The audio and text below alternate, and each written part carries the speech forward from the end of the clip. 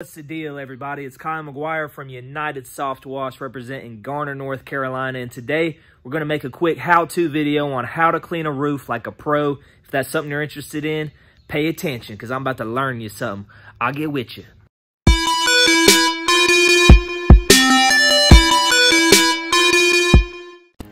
What's going on, everybody? Right now I'm at this beautiful property. As you can see it behind me.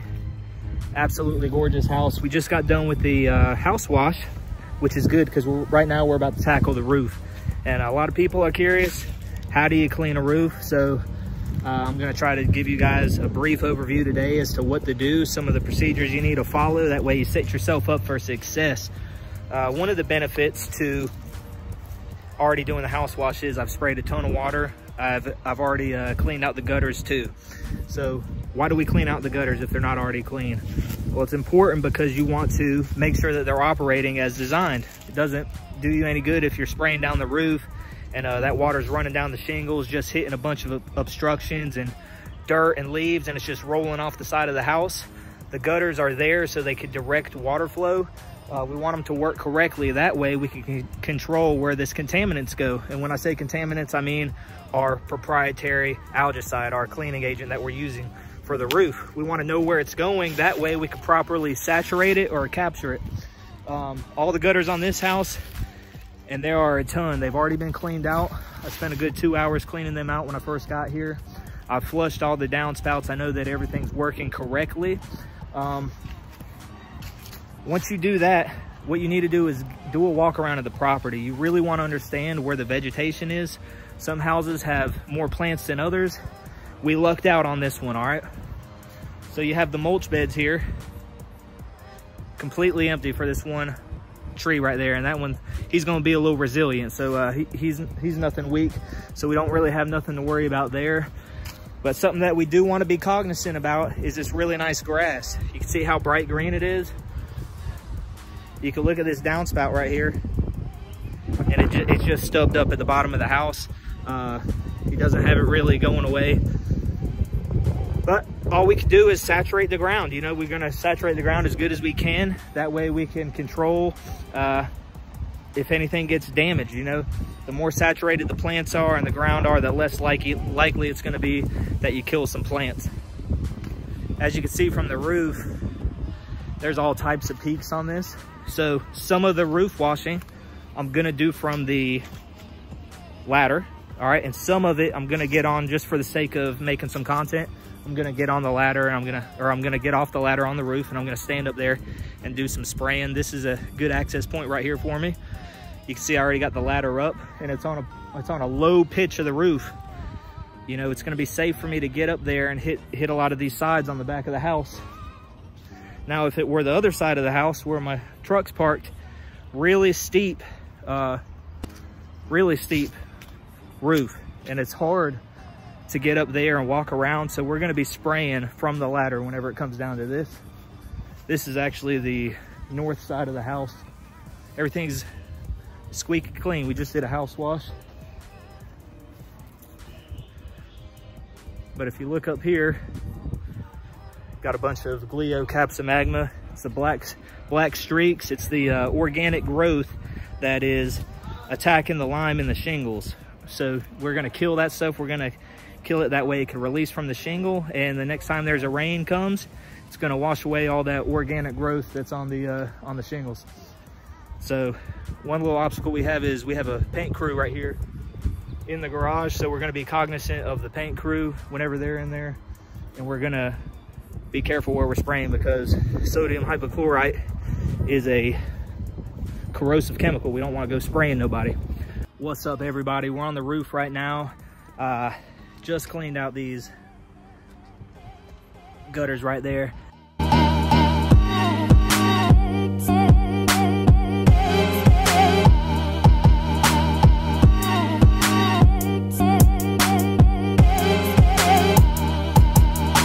Got them squeaky clean. That way our fluids can move the way we want them to, but there shouldn't be a lot of runoff. This isn't a steep roof, and we're gonna control how much chemical we're actually spraying, so I don't anticipate a lot of runoff, but gutters are working as designed for if there is some. Just a heads up, right in that corner right there and the other one, there's a lot of leaves and a lot of funk built up right there. I just moved it all. Be advised, just because you're on a roof 2-3 stories up in the air, there's still ants. They can still get up here and they still make a lot they still make a lot of choking. It ain't corona, I promise. They make a home out of all that stuff, so be careful when you're moving all these leaves on roofs. If you're doing that, if you're not just blowing it off, if you're actually using your hands, be careful. We've adjusted our SH. I'm not shooting too hot of a mix. This is a low pitch roof right here, but as you can see, every north side of the roof starting to get a little bit of organic growth, so we're going to take care of them. We're about to start spraying, and yeah, let's make that money. All right, y'all, from here on out, I'm going to do a voiceover. I'm going to kick back and relax. That way I can explain everything as you watch me do it. So, as you can see, I'm applying my proprietary algicide from the top down, which goes against what I normally do with a house wash, where I apply my chemical mix from the bottom up and rinse from the top down. I'm doing this because I'm not going to rinse the roof after I'm done. The whole thing with soft washing a roof is protecting the shingles, and we want to prevent granule loss of these shingles. So we're just gonna apply our chemical, and then we're gonna wait for the next rain to come and then wash away all that funk and all that organic growth. This organic growth is attaching to the shingles, and it's eating that lime that's inside the shingles. So we're gonna apply our chemical, kill the natural growth, and let it release from the shingles. Next time that a rain comes, it's just gonna rinse everything away. As you can see, I'm walking down here, I'm grabbing the phone, that way I could show you guys that this surfactant slowly running down the roof. You can see I got a hat on for protection, some glasses. I use polarized glasses, that way I could see better on the roof. And I also have a little cloth over my face to protect me from any overspray. You can see how slow that it's moving down the roof. That's because I'm using a surfactant mixed with my sodium hypochlorite. Their surfactant's job is to stick it to the roof, to cling it to the roof. That way I can get an adequate dwell time. And the dwell time is key because you want that chemical compound to sit on the roof for long enough to where it can kill the organic growth. If it's too watered down, it's just gonna run off the roof, and it's not gonna sit up there long enough for it to kill the streaks, those black streaks, which are Glioxapsomagma. So you can see that I spray, I wait, and then I spray some more. And the reason I'm doing this is because I want it to run down as far as it's going to run down, where it evenly coats the shingles, and then I spray some more. And the reason why I'm doing this is because I want to manage how much chemical I'm spraying, because this stuff's not cheap. And then another reason why I'm doing it is because I don't want a ton of runoff. If I were to just go crazy and start spraying everywhere, I'm gonna have all types of runoff hit those gutters. And when it hits the gutters, it's gonna go downstream. It's gonna hit the ground. It's gonna hit any plants in the associated area. And then you're at a higher risk of killing some plants. And the last thing you want is a homeowner calling you because you got some dead plants. You don't want that problem. So here we go.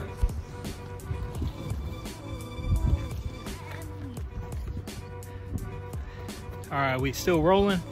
All right, as you can see, I've knocked out that part of the roof, that part, this part, and we're still rolling.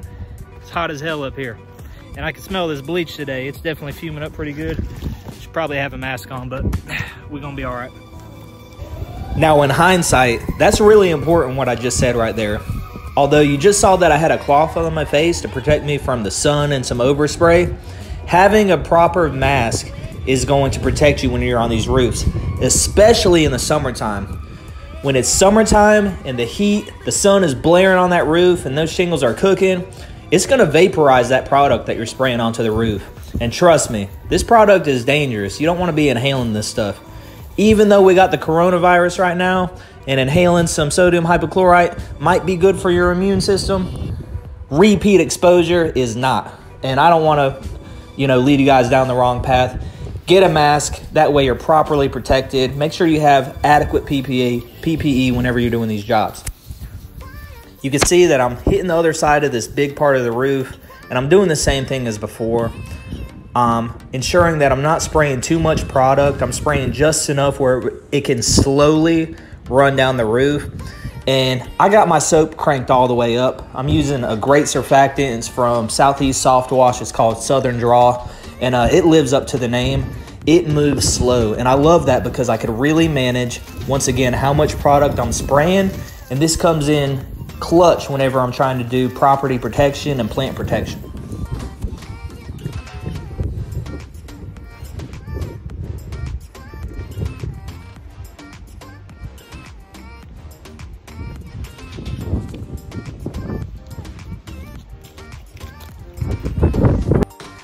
All right, everybody, before when I was spraying up a lot higher where I had to use a solid stream, a jet stream, to get the fluid up to the top of the roof. Here, the roof's right in front of me. So I switched it to a fan pattern. That way I could use less product and I could really do a lot better job of managing where my chemical goes. I really love the setup I have with the wand. I could adjust, it's a ball valve wand, and I could adjust at the top of the wand if I'm shooting a solid stream or a fan like this. I could even tilt the wand like that and angle it to where I have less overspray, which is key. All right, for the remainder of the video, I'm gonna speed it up a little bit just because I hope that you guys can grasp this concept. It's not anything crazy complicated. We're not sitting here trying to solve systemic injustice. We're spraying some chemical on the roof and we're getting it squeaky clean. Since I'm using the ladder, and now you can see that I'm using a ladder, let's talk about ladder safety. All right, this is one of the biggest ways people can get hurt, not just in our industry, but a lot of industries where people work at heights. In my main job, I work at heights all the time, but I have the luxury of using a boom lift or a truck lift to work on electrical components. Here, I'm by myself and I'm using a ladder. This is really risky business. It's dangerous. If you have a helper, ensure that they're looking out for you. Ensure that they're holding the ladder. If not, I have this little mat that I like to use. It's a rubber mat I could set on the ground. Basically, it's an anti-slip mat. It holds the ladder in place. 99% of ladder injuries, if you look on YouTube and on the internet, are caused from a ladder slip out, where you start ascending the ladder and the bottom, the ass end, just kicks out whenever you get up there. And that's due in part to two reasons. One, you have an insufficient grip on the ground, and two, the angle's all off. You have to have the correct angle. If the angle's off, you're setting yourself up for failure. So look into ladder safety. These are key to life items. You want to be careful and be protected whenever you're out there. So I'm on the roof. This is a pretty cool part of the video. I used the ladder to get on the roof where I could easily walk around. And I was at one part where I could easily walk up. When I walked up the roof, it put me in a position where I didn't have to move my ladder around to the other side of the house. I could hit different embankments of the roof from this place. So I encourage you, if you do this, be careful because slips and trips are definitely a real thing. I don't want you guys to get hurt. But also look out for the shingles. Depending on how old the house is, a lot of these shingles are delicate and they're fragile. So I don't want you walking up on the ridge line cracking shingles. Really get a good feel and assess the roof and its age and its condition, and make sure that you're not putting yourself in a position where you're going to damage somebody's property. But as you can see, I'm just sitting up there at the top. I'm spraying. I'm hitting 2 to 3 different embankments on the roof from one place. I'm doing it safely. I feel very comfortable. I work at heights all the time. You may not feel that comfortable, so just move the ladder around. But like I said before, have a helper. All right, here we are, y'all. Home stretch. We're on the last side of the roof. This is the north side of the house. This is the side that doesn't get any sunlight hardly, especially in the summertime when these trees fill out. So I'm using the ladder. I'm getting to the top. Once again, I'm spraying from the top of the roof, and I'm letting that sodium hypochlorite, that surfactant, and that water mix just slowly creep down the roof. And when it's doing that, it's just sitting there. It's killing all the organic growth. It's doing its thing. 99% of the time when I'm cleaning a roof, I do it from the ladder. I try to avoid at all costs getting on the roof. The only reason I did it today is because I'm making a video and I'm by myself. It's hard for me to capture some good footage without a helper. So that's why I was walking around on the roof. But if you're by yourself, you can mitigate 99% of your injuries by just shooting from the ladder. You don't have to step foot on a dangerous surface. If you do have to walk on the roof, use a shoe like I do.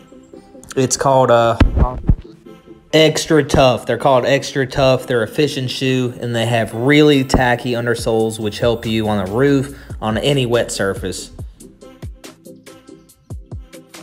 What's up, everybody? I just wanted to personally thank you. If you tuned in for the whole video, I appreciate it. I truly hope that I helped you. If you're a newer guy, I hope that you gained something from it. I know a lot of you seasoned vets ain't gonna gain nothing from that. I'm just saying something you already know, but it's for the newer guys. But it dawned on me, hey, some of you guys might not know about the equipment that I'm using to actually apply this chemical to the roof. So I'm about to break it down Barney style for y'all. That way you could understand. Now there's all types of equipment that could do the same thing, but this is very simple. I'm running what's called a 12-volt SOFTWASH system, meaning that this water pump right here, this little 5.5 gallon water diaphragm pump, is powered by a 12-volt battery, right? And the beauty is it's pulling from my water tanks, my SH tank, and my surfactant tank, which, let's pause real quick, time for a plug. I fill with Southern Draw. Not all the time, but I just bought some, used some today. Great surfactant, very sticky, smells amazing, smells like lemons. I think you'll like it. But the beauty is it's pulling off those tanks through what a lot of people call a metering valve setup. Now what that allows me to do is it affords me the ability to on the fly make changes. I could adjust how strong my mix is by adjusting my SH, right? I could adjust how much soap I want. Am I on a roof with a real steep side of the roof where I want a hotter mix and I want more soap? I can make those changes. All I have to do is wait a minute or so for it to flow through the 200 feet of hose and that fresh mix comes out. The alternative, although not as ideal, is batch mixing, where you could basically use the same type pump, but instead of it going through a metering system, it's just pulling from a batch tank. And that the downfall to this is once you make a batch, you're kind of stuck with it. So at whatever potency you have, you know, that's what you got unless you want to make changes, but then you have to do all that math in your head, and I ain't with that. So SOFTWASH system, the 12-volt system, working great for me, super easy to troubleshoot. I have 2 of them on my rig and a power washer. I do a lot of my bulk rinsing with that power washer right there, either just using a high pressure ball valve, or I have some shooter tips with different size orifices that work great for rinsing. But that's my equipment. That's a day of roof washing. One of the better roofs that I've done. I got a killer roof next month that's going to make that one look tiny. It's a big payday, and I'll definitely I won't do a how-to video for that, but I'll bring y'all along.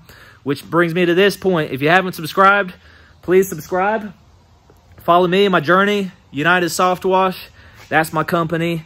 I say all the time on the videos, we're doing this, we're doing that. It's just me. Your boy's by himself until my wife gets back from deployment. So hit that subscribe button, follow the journey. Hopefully you learn from me, or make comments. I'm still learning. I'm new to this. I could learn from y'all too. I hope y'all have a good night. Your boy's going to get some tacos and some cervezas. Let's get it. Peace. Hello, I'm Kendra.